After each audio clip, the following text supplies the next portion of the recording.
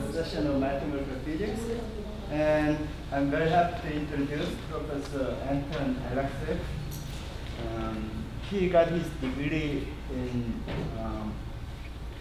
Seoul Mathematical Institute under the supervision of Prof. Fatiev and Shastri. He has been working on symplectic geometry and moment map and its interaction with mathematical physics and representation theories. So here we go. Thank you.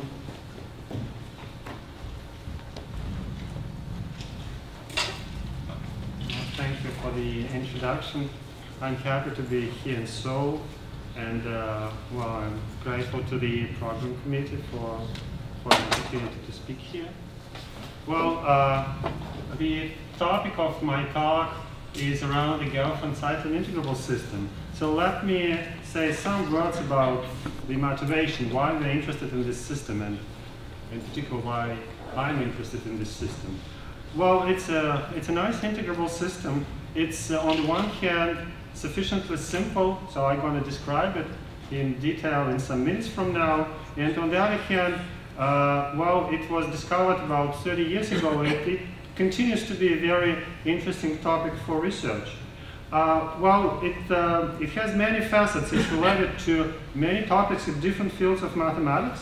It's rooted in representations theory because Gelfand and Zeitlin, they didn't work on integrable models. They actually were interested in representations theory of the unitary group, and that's where the Gelfand-Zeitlin patterns came about. In fact, in this conference, but in the combinatorics section, there is a talk by Grigory Arshansky on the Gelfand-Zeitlin patterns, even though he spells the name of the second author, Zeitlin, in a different way.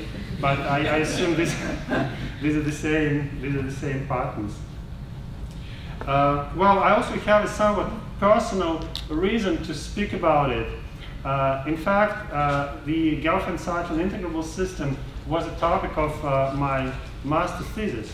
Even though I succeeded in getting my master's degree, I haven't been able to solve the problem that my supervisors gave me. And well, you will still find this problem later in my talk on the list of open problems. But now I hope I have some ideas on what to do about it.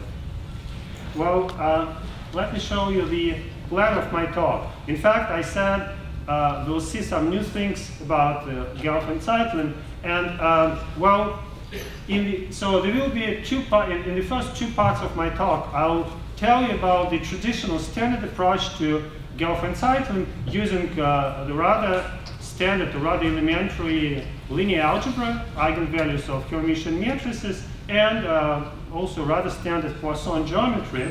And then we'll switch to some very different universe, to the theory of planar networks and with Boltzmann weights on their edges. It turns out that both these themes, both these topics, the eigenvalues of Hermitian matrices and their submatrices, and those weighted planar networks, so two topics which at first sight have nothing to do with each other, they are governed by the same system of inequalities, the so-called interlacing inequalities. So, and then in this third part, I will try to tell you something about why this relation is possible. In fact, this is still a work in progress. We don't quite understand this relation. It looks like there is some new scheme for building integrable models, which is emerging from these considerations. And in the open problems part, I'll try to show you some of those models or some of those systems where we hope to build a completely integrable structure using these Poisson Lie groups and flat connections, this machinery that I explained in the third part. Okay, well, let me start with a standard background. We build integrable systems on Poisson manifolds. So a Poisson manifold is a manifold with a bivector, a section of the second exterior power of the tangent bundle. Then we can build, using this bivector, we can build a skew-symmetric bracket on functions. and the manifold is called Poisson if this bracket is a Lie bracket. Now, there is one very famous and very standard example of Poisson structures. Given a Lie algebra, let's say, to simplify things, a finite dimensional Lie algebra, then its dual is automatically a Poisson manifold. And the theorem of Kirillov, Constant, and Souriau says that there is a unique Poisson structure on this dual of the Lie algebra, such that for linear functions, so the linear functions are naturally elements of G, right? The dual of the dual, if they are in finite dimensions, reproduces the Lie bracket. So there is this Poisson structure, and we'll be interested in one particular example of such a Poisson structure. So let's denote by Hn the set of Hermitian n by n matrices. And note that this space is a natural duality to the Lie algebra of the unitary group. Right? We can imagine the Lie algebra of the unitary group as being skew Hermitian matrices. Now take a product of a Hermitian and skew Hermitian matrix and take a trace. So the result is purely imaginary. So if we take the imaginary part of it, it will be a perfect duality between these two spaces. So we can think of Hn as a dual to a Lie algebra, in this case, dual to the unitary Lie algebra, and this implies that Hn is naturally a Poisson space. So that's on this Poisson space that the Gelfand-Zeitlin integrable system lives. Now, just to recall the definition of a completely integrable system, so we take a Poisson manifold M pi, and we look at a set of functions, a finite set of functions, which defines a completely integrable system if it satisfies the following conditions. First of all, these functions should be in involution, which means that they have vanishing Poisson brackets with each other. And then their differentials should be linear independent, which means that the wedge product of these differentials is non-vanishing. And finally, we require that it is a maximal family with these properties, so we cannot add one more function. Well, in fact, here it's somewhat flexible, this definition. For instance, the differentials being linearly independent, well, you can require them to be linearly independent on an open dense subset. You don't kind of, sometimes you can accept that they become dependent. Also, when we say that the functions are smooth, we can also relax it a little bit. We can say that they're smooth on some open dense subset. In particular, well, why do I go in such details? That's because the Gelfand-Zeitlin integrable system is in fact has functions which are not smooth everywhere, so they have some singular loci. Well, now what is Gelfand-Zeitlin? Here I would need a little bit of notation. Let's say A is a Hermitian n by n matrix.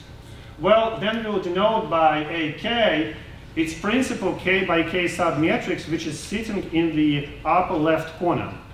Of course, it's also a Hermitian k by k matrix. And we'll also denote by lambda the map from Hn to Rn, which associates to A its set of ordered eigenvalues. So we take eigenvalues lambda 1, lambda 2, and so on, lambda n, we order them, and that's the map lambda. Now we have associated to our matrix A, we have a family of submatrices of different sizes, and we compute all their eigenvalues. So let's denote them by lambda ki. So this is the eigenvalue number I of the submatrix of the size k. Well, in 1983, Gilman and Sternberg proved the following theorem. So the functions lambda ki on Hermitian matrices endowed with the kks Poisson bracket define a completely integrable system. In fact, they proved a much better result. So they proved that lambda ki's are actually action variables of a completely integrable system. In more detail, this means that if you run the Hamiltonian flows of those lambda ki's, they will all give you circles, in fact, with the same period. Period you can normalize, say, to pi or 1, so choose a number that you prefer. So lambda ki's are, in fact, normalized action variables. So Well, in fact, one can visualize this set of variables in terms of so-called triangular tableau. These are triangular patterns which were invented by Gelfand-Zeitlin in their representation theoretic problem. But you can also use them in this symplectic or Poisson geometry setup. So we have a triangular tableau of size n, and in the top row we write the ordered eigenvalues of our n by n matrix. And then in the next row, we write the eigenvalues of this n minus 1 by n minus 1 corner, and then up to lambda 1, 1, which is the eigenvalue of the 1 by 1 Hermitian matrix, which is just the matrix element which is sitting in the upper left corner of our matrix. Okay. In fact, there is a statement, I call it proposition, but this is something that we can sometimes we teach our first year undergraduate students in the course of linear algebra, or at least, well, if we don't, in principle we can. So the set of eigenvalues of matrices and their submatrices satisfy so-called interlacing inequalities. So you can imagine it on this tableau as follows. So the interlacing inequalities go in a zigzag between the rows of the tableau. So this lambda n1 is bigger than lambda n minus 1, 1, which is bigger than lambda n2, and so on. And there is such a zigzag between the pairs of consecutive rows. Well, I'm not sure whether we're supposed to give proofs in these talks, but for this statement, I decided to give you a proof. Especially, okay, of course, that's a very elementary stuff, but let's compare it with what happens in the second part of the talk. So why is it actually true? So here is the proof of the first inequality. We use the minimax principle for eigenvalues, and we notice that, well, we have to choose the subspaces of dimension I for these two eigenvalues. We have to choose subspaces of dimension I for this eigenvalue inside in the subspace Ck of Cn, and for this eigenvalue in the space Ck minus 1. So this is minimax, and in particular the last step is a max over the bigger set of subspaces for this guy. What is X? Oh yeah, right. This is a mistake on the slide. Oh. So it should be A. Well, I did hope nobody would notice, but well, okay. So yeah, cross it out. Say A. Well, so in this way, we see that this eigenvalue is bigger than this eigenvalue. Now, well, as I said, I don't know whether we're supposed to give proofs, but I'm quite sure we're not supposed to give exercises. but I still do, so prove the second inequality. In fact, well, here is a hint. You can either do it with some other minimax principle, or you can add one phrase to this proof. You can use the first inequality to prove the second one. So figure out which phrase one should add. Okay, so here is an example how it works in the case of 2 by 2 matrices. I've chosen a 2 by 2 traceless matrix to simplify things. And well, 2 by 2 traceless Hermitian matrices, that's the same as our space R3. So we can think of elements here as 3-dimensional vectors. Now the Gelfand-Zeitlin pattern is given in terms of the length of this vector r, and of course it's negative minus r, and in terms of this upper left corner z. So the interlacing inequalities in this case are very simple inequalities.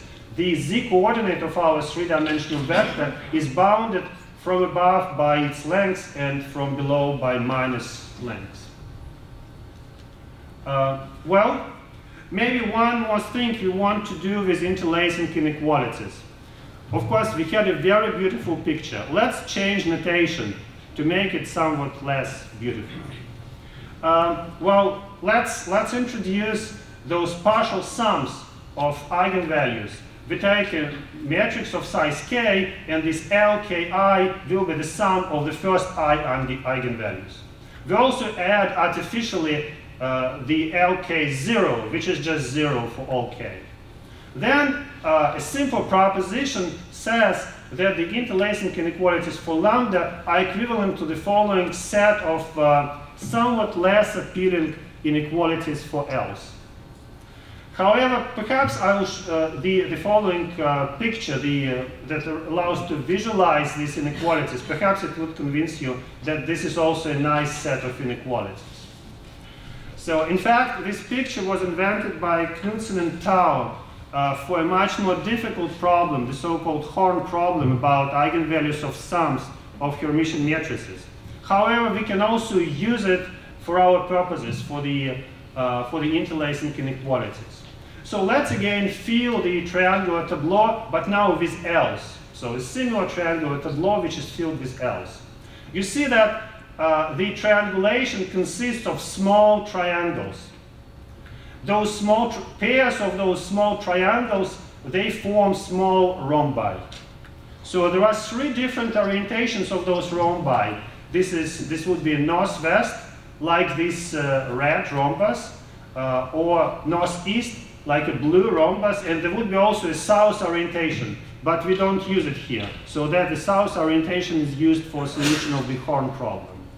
Now, for the rhombi of these two orientations, we have the following simple way to write inequalities. So given such a rhombus, we're saying that the sum of entries on the short diagonal is greater or equal than the sum of entries on the long diagonal. So, and these are exactly the inequalities for L. So here, now we visualize them. This is the set of inequalities for blue and red rhombi. So that's a brief intro into the Gelfand-Zeitlin integrable system. We see that it's an integrable system on the space of Hermitian matrices with the linear KKS Poisson bracket, and these action variables, they are governed by the interlacing inequalities. We have several presentations for them. Now, as I promised, we'll switch to some absolutely different universe. So we'll forget for a moment about the Poisson geometry, about Hermitian matrices, and we'll speak for some time about planar networks and weights. So at first sight, these two topics have nothing to do with each other, but then of course we'll see that there are some relations. So let's go to another universe and speak about planar networks. So what is a planar network? In fact, this definition comes from the theory of total positivity. So a planar network of rank n is a finite-oriented planar graph, which we imagine on the Cartesian plane with a fixed coordinate system x, y. So it satisfies several conditions. First of all, this graph should be contained between two vertical straight lines. So here in the examples, I didn't draw those straight lines, but you can imagine they run vertically through those endpoints with numbers. So here are two examples of planar networks. So the second condition, the edges of gamma are segments of straight lines. They are oriented, and their projections on the x-axis are all positive. You see here, I didn't draw orientations, but we should imagine that everything goes from left to right. For instance, here, those slanted edges, they are oriented downwards, because this would be an orientation from left to right. And finally, there is this number n, which would correspond in the end to the size of the matrices, and gamma should have exactly n sources on the left straight line and exactly n sinks on the right straight line. So here are two examples of planar networks of rank 3. Now, we would need the notion of so-called multiparts in planar networks. So a multipart is just a collection, so if say k parts is just a collection of k-oriented parts which go from L to R. And they're not allowed to touch each other. So they don't have common vertices, they don't have common edges. Valence, is it always 3? Oh, no, absolutely not. It can be anything. In fact, well, maybe I should have, well, already. already here the valence is not 3, right? Here it's 1, right? Here there are only. But yeah, it can be anything. In fact, you can also consider an empty planar network. It's not very interesting, but so no, it can be anything. No conditions, with the exception of the conditions that are listed here. So here, for example, this is a one pass. This is a pass which goes from left to right, and here is a two pass, right? So there are two blue paths, and they don't touch each other. Okay. Now, two more notions that we need. These are subnetworks and weightings. So maybe let's start with weightings. So, well, we're gonna use weightings in the so-called tropical semi-ring. So this is real axis together with a minus infinity added. In fact, if it bothers you, forget about this minus infinity. We can, in the first approximation, we can just think of real weightings. So we associate weights to edges of our graph, and if we have a collection of edges, then the corresponding weight is just the sum of weights on the edges. For instance, if you take paths, a weight of a path is just the sum of weights of all the edges of the corresponding paths. Now, what about subnetworks? There is one simple way to build subnetworks. Let's just cross out the last n-k sources and sinks and delete all the edges which have them as endpoints. So this would give a planar network of rank k. For instance, here I can delete, for instance, the last 3. You see, in a strange way, I don't quite know why, I count them from 1 to n starting from below. So if I want to delete, for instance, the last 3, I would delete these sources and then the corresponding edges, and here the last 3 sinks. So this would give a planar network with a smaller number of sources and sinks. Now, finally, we need something which replaces either eigenvalues or those combinations of eigenvalues which were elves. So I denote them m's. And these are the following functions on the weights. So we say that mki will be a maximum weight of the path, which is an I path in the network gamma k. So I only keep the first k sources and first k sinks, and I consider an I path. In fact, from here it's already clear that I cannot be bigger than k, because remember, they're not allowed to touch each other. But since we only have k sources and k sinks, if I is bigger than k, then they would necessarily touch each other at the beginning and at the end. So that's here that this minus infinity becomes useful. You see, you can choose any planar network. In particular, it might happen that some of those path spaces are empty. In this case, of course, we don't quite know what to do with the corresponding weight, and here it would be logical to put it equal to minus infinity. But of course, we can take care and choose planar networks such that it never happens. Then we really don't need this arrangement with minus infinity. We also artificially, as before, introduce mk0, so a 0 path, so we don't need to draw anything, and we put mk0 equal to 0 for all k. Just a small remark. So those weights, they're piecewise linear functions. So those m's are piecewise linear functions of our weights. So here, w's are sums of weights of edges in the path, and here we have a maximum function. So these are some piecewise complicated, depends on the network, right? So sometimes complicated, sometimes easy functions of the weights. So here comes the theorem which shows that actually there is a relation between the story that we were discussing before, the story of the Gelfand-Zeitlin, and the story of planar networks. You see, let's take any planar network of, well, it should be rank, so I called it rank, but here I write type, whatever. Planar network of rank n. So then, for an arbitrary weighting that you put on the edges, the functions M, those maxima over multiparts, will satisfy the interlacing inequalities. Well, so it shows, at least it's an indication that there might be some relation between the two questions. Well, in fact, remember we had eigenvalues in the problem about matrices. Here, if you want, we can also introduce eigenvalues. This theorem here will imply that those eigenvalues, or whatever, these functions that we can call eigenvalues, they are automatically ordered. So it's an easy consequence of these inequalities. Perhaps one very, very simple example. Let's take the case of n equal to 2 and such a simple planar network. I also chose some weights to be equal to 0, to have only 3 weights in the game. So I have weights A, B, and C. So you see this M21, that's the weight of the maximal path in this planar network. But in this planar network, there are only 3 paths. So there is this horizontal path, there is a horizontal path here, and there is this path with a slanted edge. So their weights are A, B, and C. So this guy is just a maximum of A, B, and C. Well, for instance, this guy, that's a maximal path in a network where I killed the second source and the second sink. But here, well, there is just one path. It's this horizontal guy. So it's equal to C.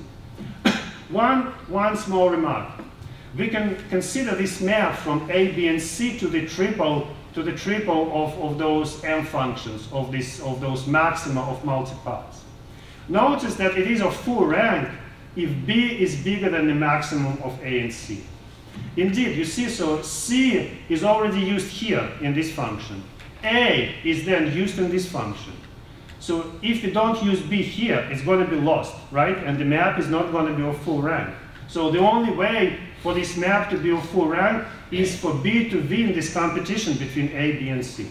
So this path has to be maximal for the map to be of maximal rank. It's going to come up later in the talk, this consideration. So the interlacing inequalities here are just easy to verify. They basically say that the maximum of A, B, and C is bigger than A, B, and C. Well, maybe just a short idea of the proof. Let's choose one of the inequalities, one of these interlacing inequalities. Here, well, I wrote in some detail a somewhat awful formula. What does this inequality say? This inequality says that the maximum over the weights of one part in a big network, gamma k, and 2 parts in a smaller network, k minus 1. So here gamma is missing, I think, and here as well. Sorry. Too many misprints, I noticed. So it's bounded by the max over weights of two parts in the big network and 1 part in the small network. So why is it true? In fact, the best proof is by drawing. Let's imagine what we actually want to prove. So here I picture the typical configuration: 1 path in a big network, that's this blue part, and 2 parts in a small network, that's this red part. So how can we hope to prove such an inequality? The best way would be to recolor the edges here, such that this configuration of parts would turn into this configuration of parts, right? So that would be the optimal proof. And actually that's what happens. See, I redraw it as a 2 parts in a big network and a 1 path in a small network. And this is always possible. So every time as we write such an inequality, it would be possible to make such a redrawing. Now, I'm not sure whether you are ready for the second exercise. See here, this picture, this drawing, is an indication of how to prove this inequality. Now we may wonder whether this inequality is actually an equality, or whether here it would be strict, it would be really an inequality, whether this configuration here can be bigger than configuration there. So the second exercise, find a configuration of a 2 pass in a big network and a 1 pass in a small network, such that we cannot redraw them back. You see? So the redrawing in this direction is always possible. That's what I claim. But the redrawing in the opposite direction is not always possible. So find a counterexample. Find a configuration which doesn't allow for such a redrawing. Well, so that's the end of the second part. We now saw two universes. One universe of Hermitian matrices. The other is the universe of planar networks. They are governed exactly by the same set of inequalities.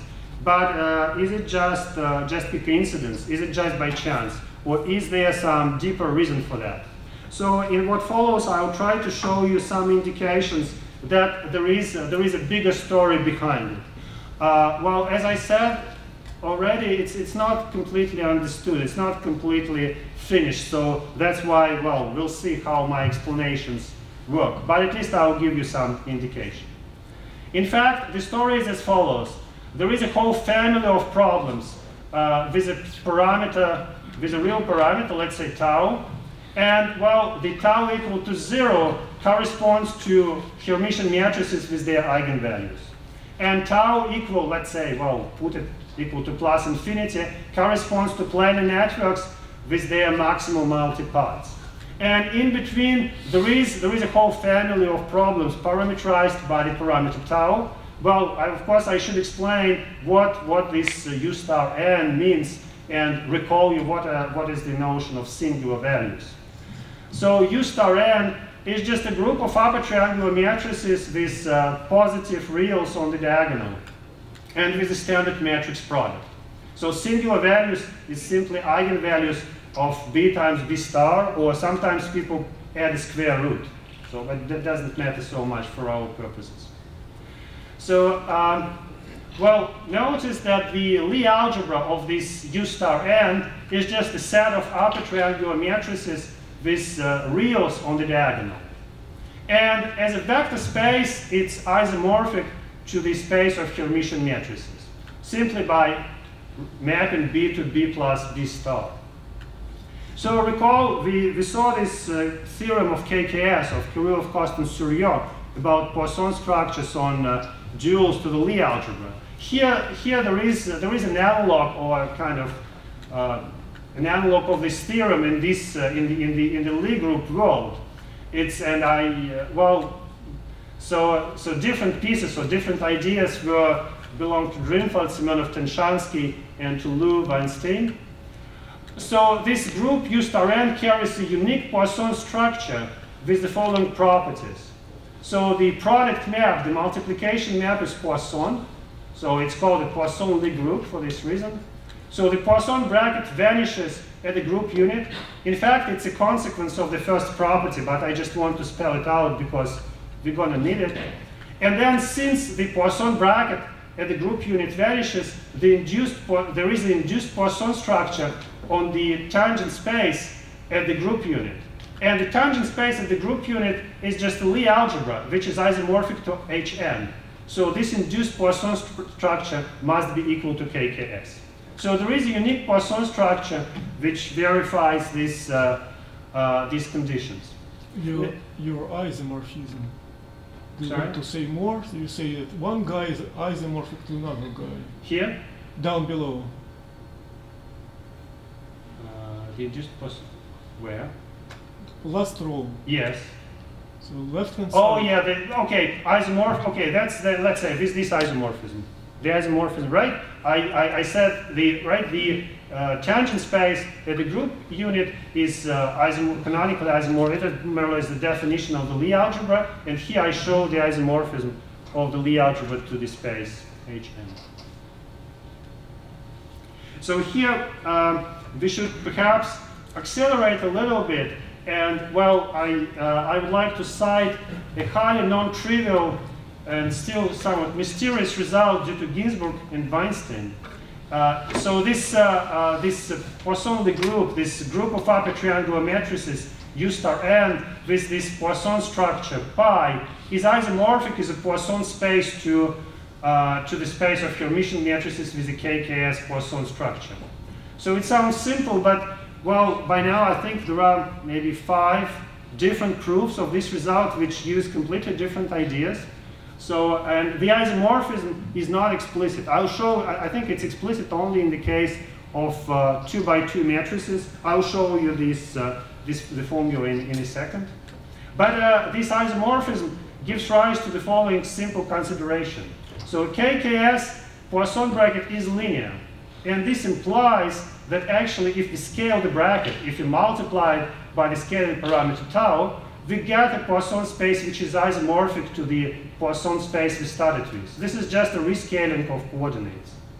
But then this implies that the Poisson structure on U star n with a rescaled bracket is actually isomorphic to Hn with pi KKS. So here that's not a vector space. So there is no simple rescaling, but still the combination of these two results shows that this is correct.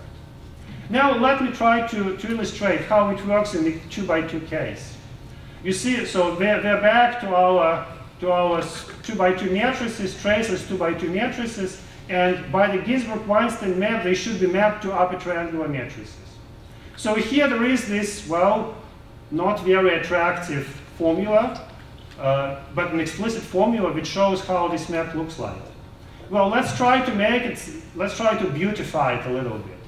So let's first put in the scaling parameter. So if we add the scaling parameter tau, then it would enter those exponentials.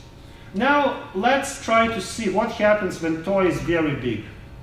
In fact, the formula will simplify and becomes more beautiful.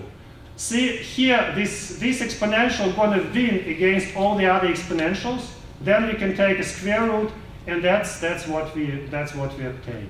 Notice that our action variables, these Gelfand-Zeitlin variables z and r, they stand exactly in this in the exponents of these functions in front of the scaling parameter tau.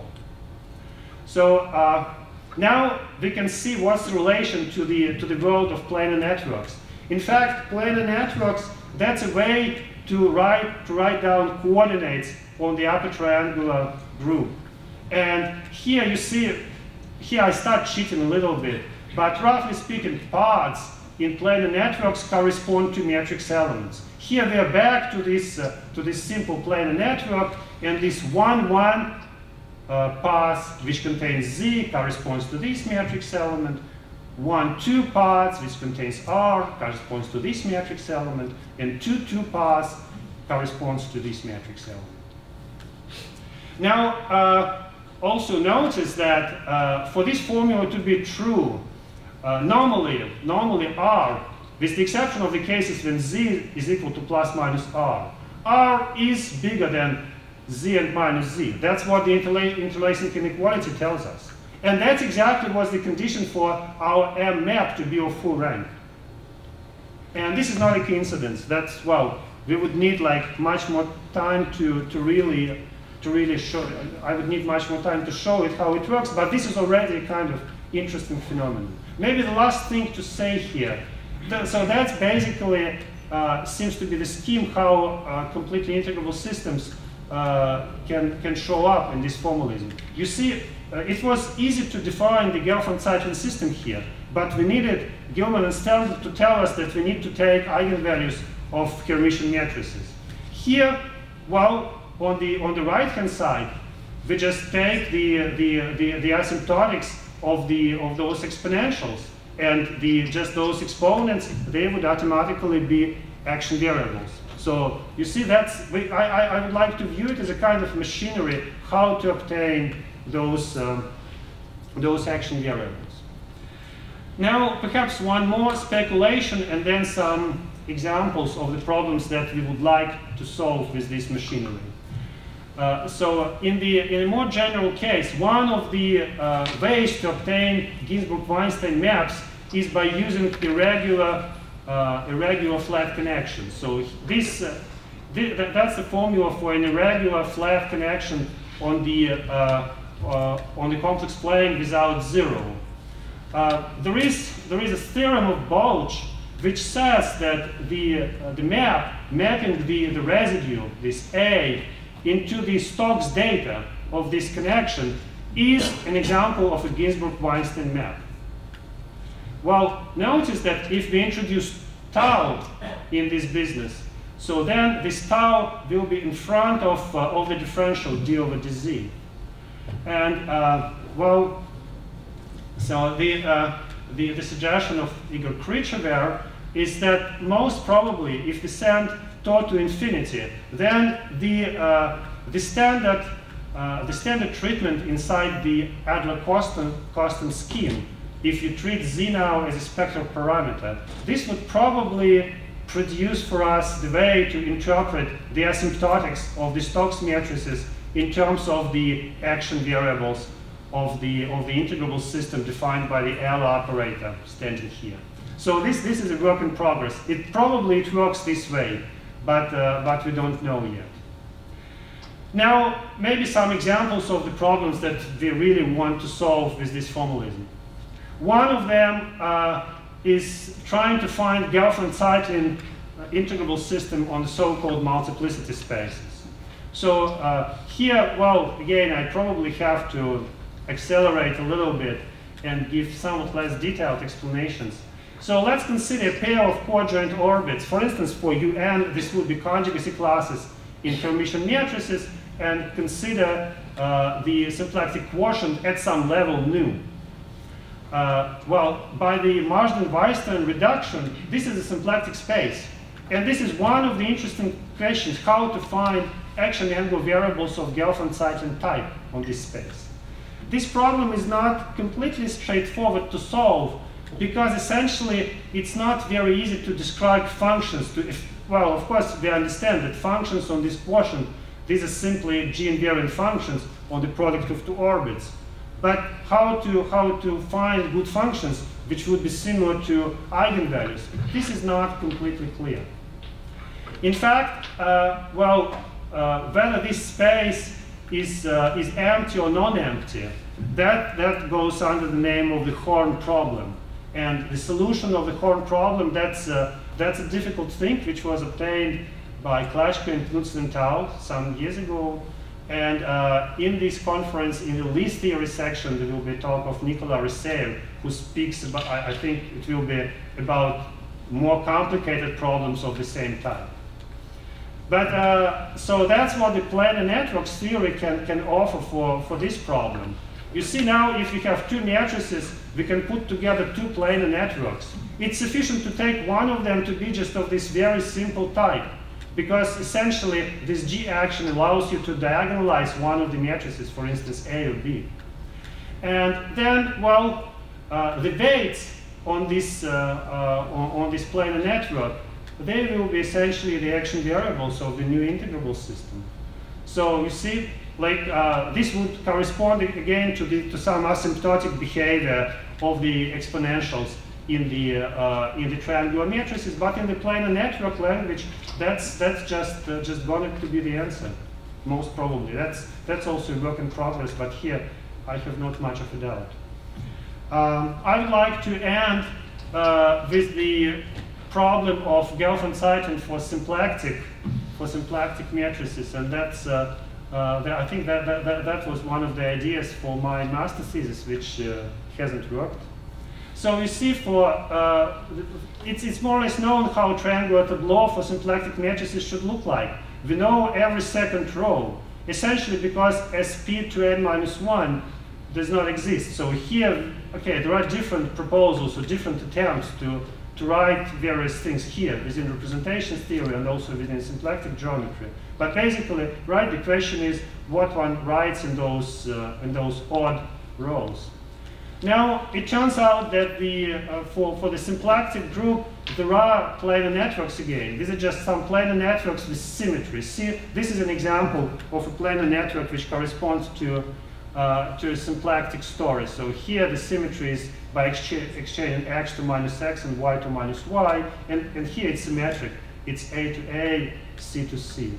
And then those A, B, C, D, x and y will be action variables. So that's the proposal for the answer. So I hope there will be more questions to treat with this new method. And well, this method, well, at the moment, it's just 1 or 2 examples, but I hope that there will be a more detailed scheme which would emerge on the way.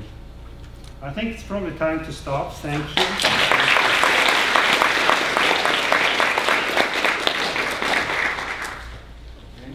Any questions? So the coefficients of the characteristic polynomial are the elementary symmetric functions. Do you have a topical? Yes, sure. So yes, so here the idea is as follows.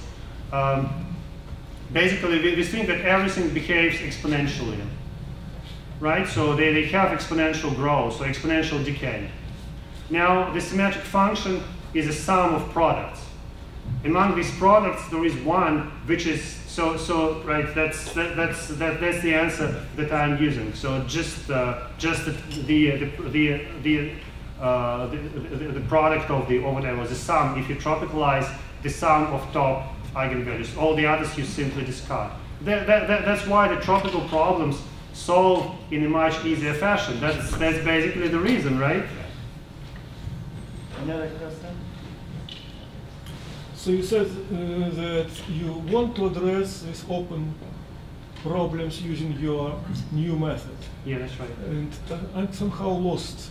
Can you summarize the steps in your new method? Oh, yeah, okay. Of course, you're right. I mean, I take it part as a question and part as a criticism.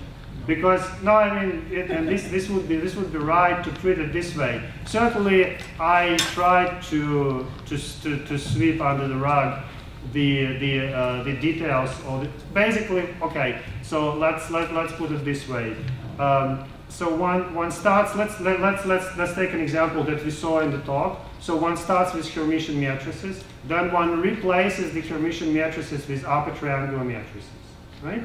So one has to pass from duals of Lie algebras to Poisson Lie groups. And in the Poisson Lie groups, one has to consider some kind of tropical limit. So this tropical limit, at least at the moment, it needs some special coordinate system. I didn't explain too much. So those planar networks, they give you special coordinate systems in which a tropical limit works nicely. At the moment, it further involves a little bit of analysis and symplectic geometry, because in order to control the limit, one needs to use some estimates on Liouville volumes. So basically, that would be a short outline, but I didn't speak of much of what. Okay, so one more. I have one.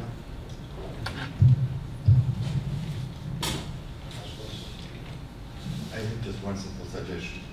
There was an old question of computing correlation functions in the integral or intermediate system called the existence over integrals. Mm-hmm. The answer for those correlation functions was written as a sum of moduli square of certain rational function of the weights, Gelfand-Zeitlin weights, over passes. Mm-hmm. And it looks like that this answer should have a meaning in a planar network side.